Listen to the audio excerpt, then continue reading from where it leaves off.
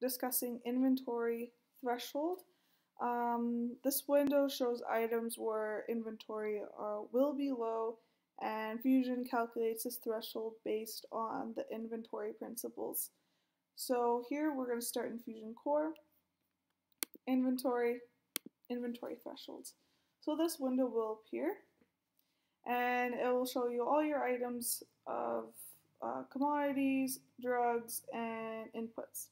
So first we're going to put in a date, a location, and then you could sort it between commodities, drugs, and inputs. So I'm going to go to commodities. Down here is also another filter that you could use. This option determines which items are shown based on how close they are to hitting their threshold. So this is 3 days of exceeding their threshold.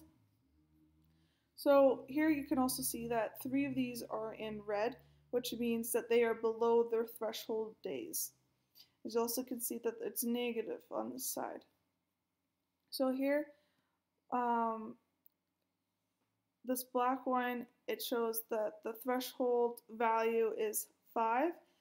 This is done when we've created our ingredient.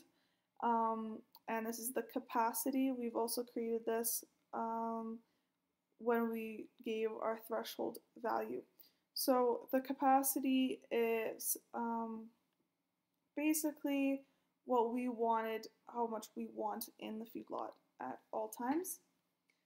This is our current count.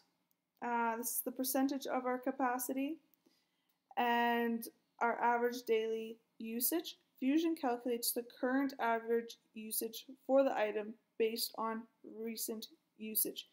This is used to figure out how long it will be before the inventory level drops before the threshold. And then it also calculates how many days it will be to threshold. So this is very, very useful to keep up with your commodities, your drugs, and your inputs so your staff will not run out. You can also copy this to a clipboard such as Excel or Microsoft Word, and you can also print it out and you can see what this looks like through Print Preview.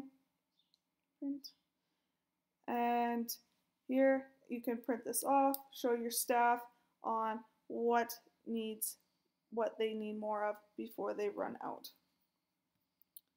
If you need more explanation, more help, you can click this blue button here and it'll lead you to some more documentation on this window for a more detailed description. You can also call us and we can walk you through what everything means as well. Thank you for watching.